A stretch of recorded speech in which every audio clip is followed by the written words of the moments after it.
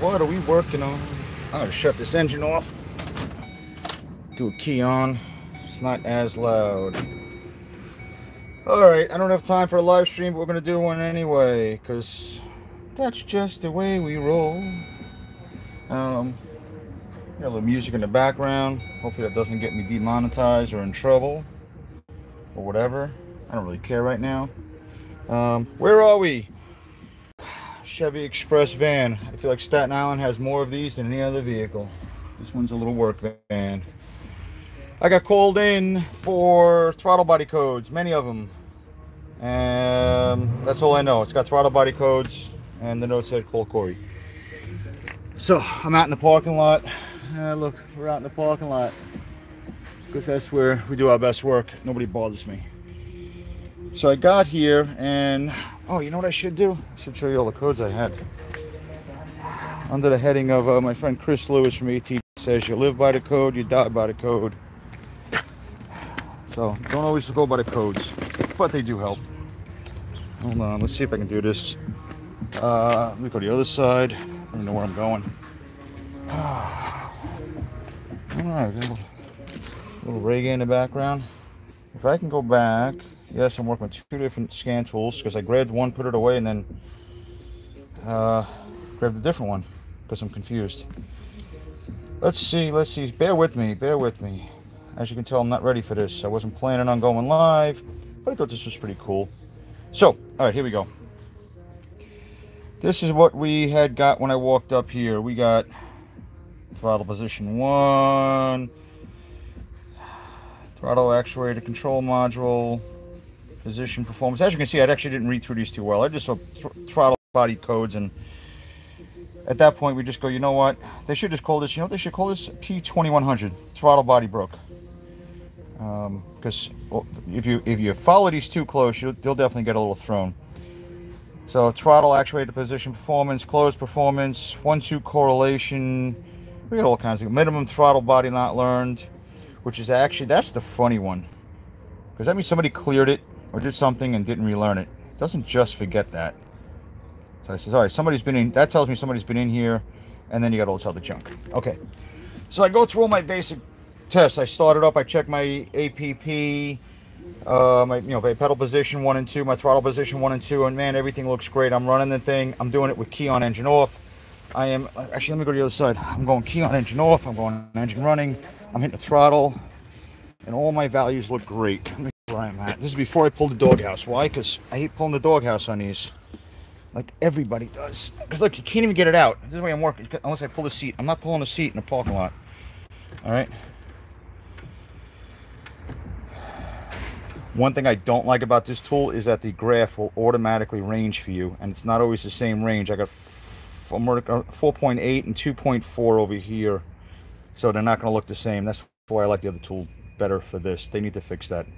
You should be able to set that and hold it, kind of like the Auto does. All right. Anyway, I'm doing this. I'm running the truck. I'm checking it. You know, both of them, they go opposite. One goes up, one goes down. If you don't know, well, it's service information. But like every other throttle position, one goes up, one goes down, and they need to correlate.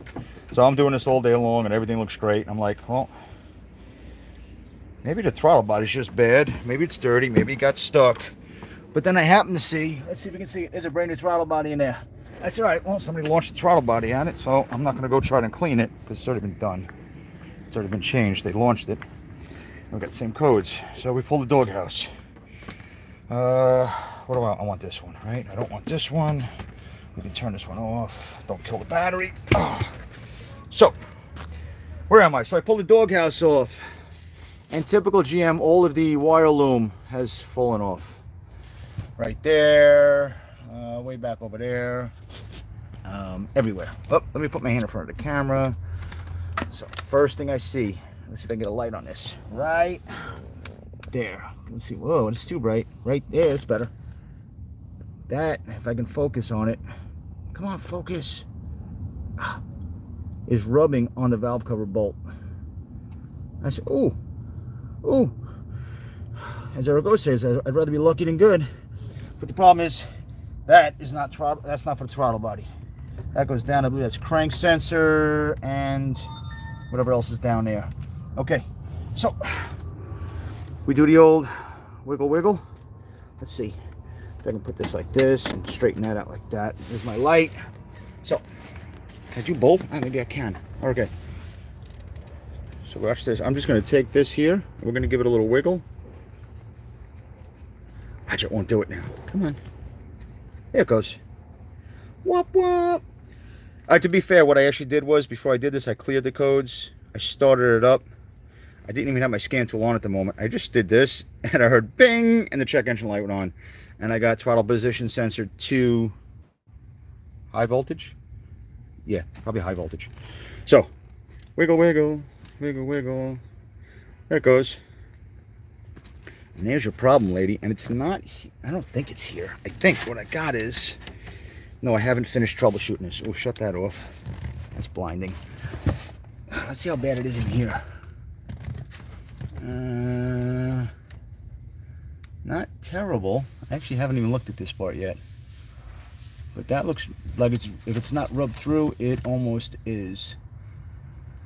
Because all the insulation's gone, and it's sitting here going like this. Blah, blah, blah. Okay, so, and in the meantime, you can see my throttle position's going crazy. So what I'm going to do is, if I can do this all in one shot, put this up here. I'm going to reach in here real carefully, and I'm just going to grab the plug of the throttle body right there. I'm just going to touch it. Let's see. Oh, touch it. There it is. And all I'm doing is wiggling the... Can I see it? You guys can't see it because my big hand's in the way. And let's... Oh, there. Oh, maybe we can see it now. You see that plug in there? This is tough to do. Right. Get the camera, get my finger right there. There's the plug. And all I'm going to do is just lean on this just a little bit. See where we're going, right? Ooh. I'm not touching anything else, just that plug right there. I think we got a broken plug. I bet you if I take that out now, I haven't gone that far, but I'm going to pull this plug in a second. I bet you one of the wires pulled out. Terminal tightness, PJ. I think the wire's going to be broken. I don't even think it's that. This is a GM. It's not a Toyota, man. These things just fall apart. It's unplugged. I'm going to have to get my head in here a little bit better, but I'm willing to bet one of them broke or is about to break. But I can't. I'm trying to hold my glasses on my face, hold the camera. Oh, look, I'm pointing you guys at the light. I'm blinding you guys, but just trying to see if anything was shorted. If I can wiggle it, nothing happens. We stay high because we're disconnected. And then I'm going to plug it back in. My back is killing me today, so I'm bent over this van. It's like torture. Look, I can't even get the plug back in now. I can't get it back in. Oh, gosh. Funny thing is that other wire on the valve cover needs to be fixed, but it has nothing to do with the problem. Okay. Here we go. Now we're back down again. I got to plug back in. We're going to do the wiggle wiggle. There it goes. Alright, I'm going to have to check this plug out. I just want to bring you guys along. I guess the point is, don't get stuck on codes. Is it funny it's not doing it now? This thing just wasn't plugged in all the way? There's no way. Hold on, let's wheel the whole harness. Oh, never mind, there it goes. Nah, we're still broken. Now I'm just wiggling the whole harness. Bing, bing, bing, bing, bing, bing, bing. There it goes. It's actually better, though. Is that weird? I'm going to have to get in there and really check this wire, but I guess the point of the video is don't get stuck on codes. Don't go on somebody's websites and go, oh, look, the first 3 items say, you know, let's throw those first 3 parts at it because it's got to be a throttle body because they're very common. And they are common, but that isn't the issue here. Come on. Now it's not going to do it. Which brings me to my second point. Don't touch stuff unless you can identify what's wrong with it because you may accidentally fix the problem. Like I just did. Ah, you jerk. Now it's not doing it. That's great. Oh, you gotta be kidding me. It's not doing it now. Come on. Oh. Alright, so lesson number 2. Don't go unplugging stuff until you can really identify the issue.